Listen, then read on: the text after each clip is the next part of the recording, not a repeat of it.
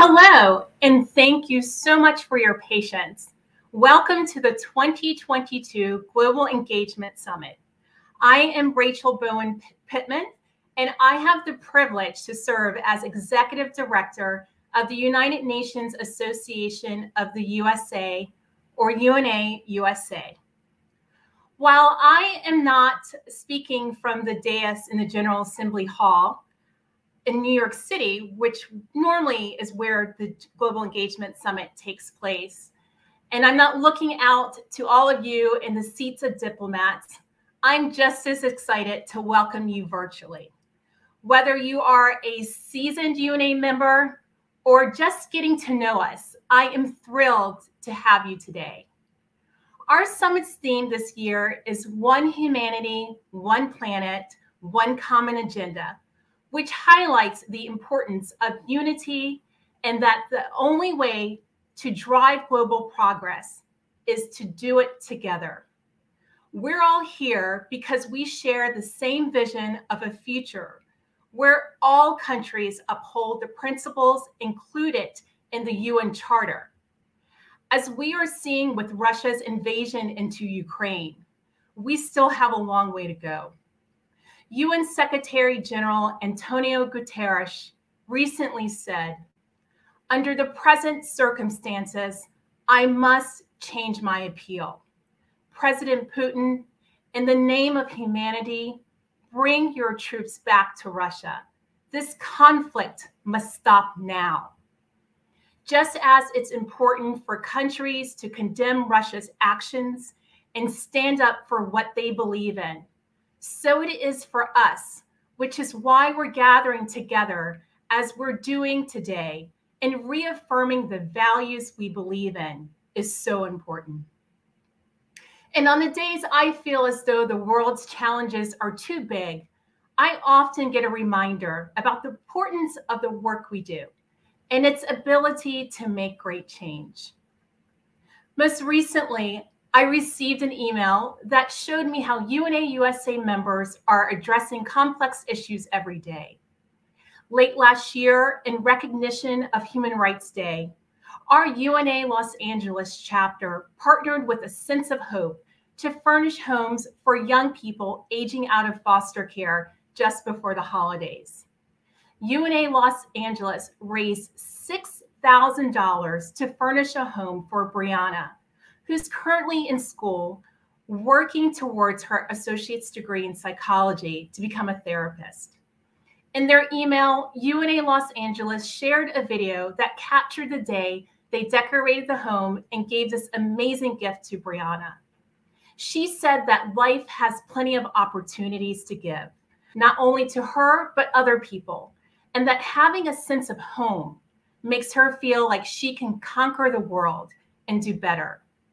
UNA USA members realize that this one act will inspire Brianna to achieve her dreams, but at the same time, we're humbled by her. The members were inspired by her courage, perseverance, and compassion. Changemakers like Brianna and our network of UNA USA members will continue to make a difference, doing their part to build a better world for all of us. From coast to coast, UNA members and chapters are stepping up and leaning in to make sure we leave no one behind. From college students advocating to remove single-use plastics on their campuses, to community chapters working with law enforcement to end human trafficking, to individuals, members advocating for restoration of US funding for UNESCO. We are showing the world that we will continue to rise to the occasion to make meaningful action to ensure our future is one of equality, justice, and accountability. Our mission to educate, inspire, and immobilize Americans to support the vital work of the United Nations and the Sustainable Development Goals is what drives us to lift our voices through civic engagement, through grassroots advocacy, public events, community partnerships, and volunteering in our local communities. And the work of the UN is needed now more than ever. The COVID-19 pandemic, rising cases of discrimination, racism, and violence, mitigating the impacts of climate change around the world, the worsening humanitarian crisis in Afghanistan, and now the Ukraine. But rest assured that in its 76 years, the UN has never once backed down from its promise to deliver a better world, and it never will. No matter the challenge, the UN is prepared to meet it, and so are we. UNA USA members have been advocating for the UN's fundamental purpose before it even existed. After all this time, we remain just as committed to answering the call to action. Behind all great movements for change is a network of advocates making it possible. And let me be clear, this work is hard, but we can't afford to become complacent. That's why this event and your participation is so critical. This is your opportunity to learn how the UN is responding to challenges. Hear from changemakers how they're driving progress on certain issues. And most importantly, how you can take action. As you go through the day and listen to UN officials, lawmakers, and activists, I encourage you to think about what it will take to truly have one humanity, one planet, one common agenda, and what your role will be to contribute to its success. Throughout today's program, you will have more than 150 ways to encourage to support the work of the UN, its agencies, and the issues it seeks to address. From tweeting to sending a message to your elected officials, we encourage you to amplify your involvement from a viewer to a doer. And the opportunities to engage don't stop there. Beyond today's event, you can, for example, participate in a virtual coffee chat hosted by your local chapter. Tune into an upcoming Global Engagement online series program. Join us on an Instagram live session with one of our affinity groups. And join our movement and participate in UNA USA's Leadership Summit and Lobby Day, June 5th through the 7th, which is a signature event that brings together more than 500 UNA advocates from around the country to Washington, D.C. for skills building, trainings, policy workshops, and a robust lobby day with congressional offices. To learn more, visit the UNA USA exhibit booth in our Engage hub on this platform. In closing, if you ever have one of those moments where you feel overwhelmed by global challenges, here's my advice. Remember your impact. From small acts of kindness and advocating on behalf of the UN to your members of Congress, to advancing local progress on the SDGs, to creating effective partnerships. Just as UNA Los Angeles did with a sense of home, your voice, your vote, your actions do make a difference and do make the world a better place for everyone, everywhere. Finally, I also want to take a moment to thank the Global Engagement Summit Committee, co-led by Akash Patel and Bettina Hausmann, and the UNA USA team, led by our Senior Director, Farah Eck, for their hard work and energy to organize this summit. At this time, I have the honor to share with you a special greeting from the UN Deputy Secretary General, Amina Mohammed. I send my warmest greetings to the UN Foundation and the United Nations Association of the USA. It is an honor to speak to the many outstanding American leaders and friends who are working and advocating for our United Nations. You are amplifying our messages and multiplying our connections across the United States and around the world. It is a great pleasure to thank you for your steadfast support. Like many of you, I started my journey as an advocate, working to increase access to education and social services in my home country of Nigeria. Today, I'm working to build and strengthen partnerships with global leaders, civil society, and changemakers like you to implement the 2030 Agenda for Sustainable Development and the incredible 17 Sustainable Development Goals. With only 8 years left in the decade of action to implement the SDGs and many setbacks as a result of the pandemic, our work now is more important than ever. Despite the many challenges our world is facing, from COVID-19 and climate change to new and ongoing conflicts and worsening inequalities, I begin my second term with a renewed sense of hope and firm belief in the power of solidarity. Why? Because of advocates and supporters like you, whether on your school campus, in your community, or on a national scale. You are putting words into action, laying the foundations for a better future. Your advocacy has impact. Over the past year, the United States has re-engaged with the United Nations and once again put its support behind our humanitarian and development agencies. I'm sure many of you attended last year's summit and watched live as the Secretary-General Guterres welcomed America's re-entry into the Paris Agreement on climate change. My message to you all today is this: remain motivated, mobilized, and with hope. The UN Foundation and the United Nations Association of the USA are paths to progress for all, local and global. We are all connected. If you engage in an educational program, if you take a step to write an article, if you give your support to a local service agency, you are helping to achieve the Sustainable Development Goals. The UN Foundation and UNAUSA are making a real difference in homes, communities, organizations, and corporations here in the US and around the world. Small actions can lead to big change. Together, we will build a healthier, more equitable world and create inclusive economies and societies that truly leave no one behind. Thank you. Thank you, Deputy Secretary General Mohammed, for your inspiring remarks. We look forward to our continued partnership in implementing the 2030 Agenda for Sustainable Development and the 17 Sustainable Development Goals. Now, I am very excited to bring to the virtual stage our keynote speaker, Stéphane Dujarric, spokesperson for the UN Secretary General. In his role, Mr. Dujarric has the unenviable position of answering questions of UN correspondents from all over the world on a range of topics as diverse as the UN itself. Mr. Dujarric became spokesperson for the Secretary General in March 2014 after serving as spokesperson for UN Secretary General Kofi Annan from 2005 to 2006. Mr. Dujarric has been a longtime friend of UNAUSA.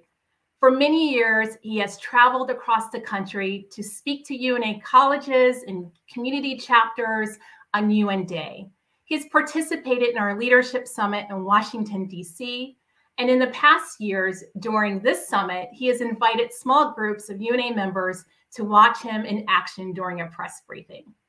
As we all know, the UN is addressing many global challenges these days, which means Mr. Dujarric's schedule is more full than usual. So we are especially appreciative of his time today. Mr. Dujarric, I will now give you the virtual floor. Thank you very much, Rachel. And I have to say that today has been an absolutely crazy day, and it's just nice to be able to take a pause and spend some time with friends. So I just want to thank you, Rachel. Thank also, of course, the UN Foundation, and through you, Rachel, the whole of the national leadership of UNAUSA for giving me the opportunity to speak to you today. I'm just sorry we could not meet here in person in the General Assembly, which is just a few doors down from the studio where I'm now sitting. That hall, as you know, is not just a meeting room. It's a room that has witnessed history and carries with it the hopes of the world. While we've seen so much progress in so many areas since the founding of the United Nations some 76 years ago, millions of people lifted out of poverty, diseases eradicated, hunger vastly reduced, today we are at a moment of heightened risks and tensions. Just yesterday, member states met in the General Assembly to discuss the situation in and around Ukraine. The Secretary General spoke to them in very stark terms. The situation in Ukraine is the most serious global peace and security crisis in recent years. We also had a very dramatic meeting in the Security Council last night, after which the Secretary General made a very direct plea to President Putin to stop the military operations. It is clear that what we are seeing will have tragic consequences for everyone involved, for Ukraine, for Russia, and beyond. The humanitarian consequences on civilian populations will be devastating. We can only imagine the refugee crisis which may well occur. It is vital that Ukraine's neighbors keep their doors open for refugees. On the ground, the United Nations continues to stand and deliver, as we always do. As we speak, UN staff remain in the areas of conflict to do whatever they can to support civilians on both sides of the so-called line of contact. Since the start of this year, we've managed to deliver over 140 metric tons of humanitarian supplies across that line of contact. This conflict, of course, will have an impact we cannot even foresee in terms of the consequences for the global economy, just as we're starting to emerge from the pandemic, and the economic situation of so many developing countries remains very fragile. We are, of course, concerned with the spike of energy prices, but also food prices, given Ukraine's critical position in the world's wheat production, not to mention instability on global financial markets. I can tell you that the Secretary General is remaining fully engaged with global partners to ensure continued support to all impacted civilians to work towards an immediate end of the conflict. Ladies and gentlemen, we're of course facing a number of other serious crises, which I would be happy to discuss with you in the question and answer period. But before we get to that, I just want to say two words, and that is thank you. I can't thank UNA-USA enough and its chapters and its members for all the groundwork that you do to ensure that the relationship between the United Nations and the people of the United States remains strong. The bond between the US and the UN needs to be unbreakable. We need American engagement and American leadership in the United Nations. US engagement and leadership in the UN is fundamental to the effectiveness of our organization. The United States is not only our largest funder, it is a country whose founding ideals of democracy and human rights are very much reflected in our own founding documents, the Charter of the United Nations and the Universal Declaration of Human Rights. The presence of American DNA in those two documents is undeniable. Active and constructive US engagement pushes us to be a better and more effective organization. That engagement, of course, has not always been easy. Political pendulums swing back and forth, and we've all needed to adapt. But I firmly believe that the fundamentals are strong. And those fundamentals are strong because of the impressive work that UNA-USA and the UN Foundation and others, particularly those people at the grassroots level. The efforts you make at the local level are critical to the work we do at the global level. You are that critical link that brings us closer to the first words of the Charter, we the peoples. You raise awareness in your communities, you engage with the business community, with students, with local leaders. Some of you today may have also participated in the drafting of the Sustainable Development Goals. To put it simply, you help people understand that the relevance of the United Nations and the relevance of their United Nations in their lives. The support you bring to our work by doing everything you can to ensure that the Sustainable Development Goals are not just implemented in developing countries, but also right here in your communities. And that goes to the heart of what the United Nations stands for. And I've seen that firsthand during visits to local chapters, to San Diego and to Denver, to name just two.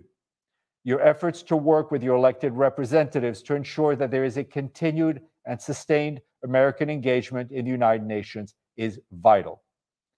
Ladies and gentlemen, dear friends, let me end with a quote from President Truman when he spoke at the General Assembly's first meeting in the United States in 1946. And I quote, "The American people look upon the United Nations not as a temporary expedient, but as a permanent partnership among the people of the world for their common peace and common well-being. We look to you as a key to strengthening that partnership, and we can never thank you enough for the contributions you make to our shared missions." So Rachel, once again, thank you for having me and rearranging your schedule to fit in with the work I do during business hours, and I'm happy to spend a little bit of time with you and answer any question that anyone may have. So over to you, Rachel. Thank you, Mr. Dujarric, for your remarks about the UN and how we can work together. I think we do have time to take one or two questions. So I'm going to look to my team. Here we go. They're already putting questions up on the screen for us. So the first question to you is, if the Security Council is unable to act on the Russian invasion of the Ukraine, will the Secretary General be able to take the challenge to the General Assembly for direct action? Well, what we may very well see is that the General Assembly takes up again the issue of Ukraine. They took it up yesterday. I mean, it is no secret that the Security Council is not united in speaking with one voice on Ukraine. For those of you who didn't have a chance to see the Security Council meeting last night, I would encourage you to watch it because it was a real moment in history. So, yes, it will be taken up by the General Assembly, but let's be honest, if you look at the Charter, there are specific responsibilities attributed to the Security Council, specific powers that the Security Council has, and so the Security Council remains the central organ for the preservation of peace and security in the world. Thank you. And let's see if we have time for one more question. We do. Raju Bhatt has a question. Are India and China going to stay on the sidelines? Well, Raju, you know, I struggle to speak on behalf of the Secretary General, so I can't really speak on behalf of member states. Both China and India are obviously extremely important global players, and both of them, I mean, China is a permanent member of the Security Council, and India is an elected member of the Security Council. So I think their voice, their action bears watching, and they also, as every member of the Security Council, have a special responsibility. Great. I think we do have time for one or two more. The next one is from Sophia Olivas. Mr. Dujarric, what actions can we as individuals and corporations take right now to impact Ukraine? Sophia, that's a fantastic question. And it is always a tough question, is what role do we have as individuals to try to stop war?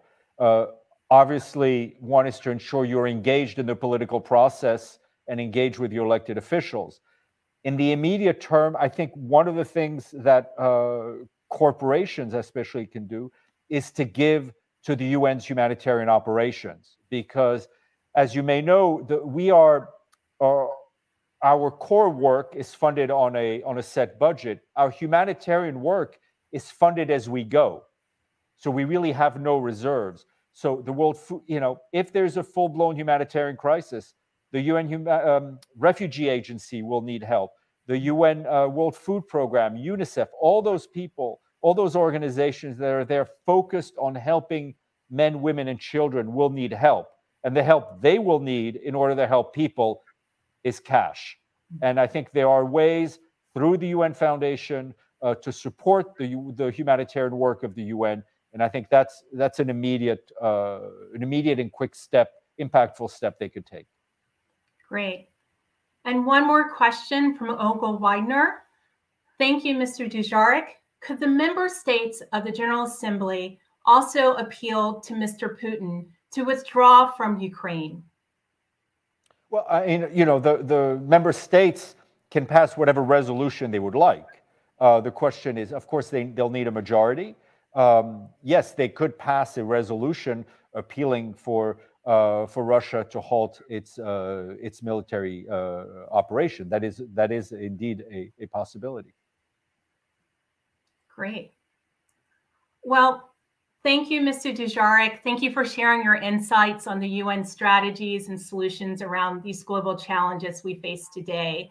And we look forward to engaging you once again in a future UNA USA program. So thank you for your time, especially during with everything going on. We really appreciate it. Great, Rachel, thank you so much. And again, thank you to all your members. I think one of the things I miss the most is being able to take this show on the road and sit down with small group of members and talk to them and hear from them and learn from them. So thank you, and hope to see some of you in person soon. Thank you. At this time, I would like to bring our Global Engagement Summit committee chairs, Akash Patel and Bettina Hausmann, to the virtual stage. Thank you, Rachel. And as you just alluded with Stéphane, now more than ever, thank you, Rachel, as you just alluded with Stéphane, that now more than ever, the United Nations needs you and the world needs the UN. As chairs of the Global Engagement Summit Planning Committee, Bettina and I are excited to welcome you to this year's event. UNAUSA's mission is to educate, inspire, and mobilize Americans to support the United Nations work. And that's just what we intend to do throughout the summit today. We have a spectacular lineup, including everyday changemakers, influencers, United Nations representatives, lawmakers, and other advocates for global progress. With over 160 ways for you to move from viewer to doer, we hope that this summit inspires you to find out how you can take action to support a strong United States-United Nations partnership. As every year, the GES is a result of true teamwork. Bettina and I extend our heartfelt thanks to the Planning Committee. Our gratitude goes to the United Nations Association of the United States, National Office, the United Nations Foundation staff, Global Goals ambassadors, and our colleagues at the UNAUSA National Council. A special shout out to our colleague, Senior Director Farah Eck, for her tireless efforts behind the scenes. Thank you, Akash. It's really inspiring to see how the Global Engagement Summit has evolved throughout the years and stayed current. So thanks to contributions and participation from our dedicated members. As we woke up to the crisis in Ukraine, our solidarity and engagement will be crucial. One humanity, one planet, one common agenda is our collective roadmap for action. As Akash said, today's Global Engagement Summit is set to provide us with the tools and network to deliver on our mission as members of UN associations here in the US and around the world. Today's GES is our summit to engage on what we do best, community organizing, to stand up for the UN so the UN keep standing up for the world. As we had the fortune to welcome UN Deputy Secretary General Amina Mohammed and UN spokesperson Stéphane Dujarric, please be reminded, the UN is made of member states. It will be our civic duty to stay engaged on the unbreakable link between the US and the UN. We are ready, along with the many thousands of attendees, to engage, to become the best global citizens we can be. Again, welcome to your 2022 UNAUSA Global Engagement Summit. Back to you, Rachel. Thank you, Akash and Bettina, and thank you again for all of your hard work. So at this time, you have about a little over 5 minutes before our next session at 2 o'clock. And as a reminder, please take this time to visit our Engage Hub. There are a lot of great activities and information for you to read. You can also try out our speed networking, which you can find the link to that at the homepage, and you can test out your skills on Kahoot. So let's take these 5 minutes as a quick break, and then I will see you soon in the next session. Thank you.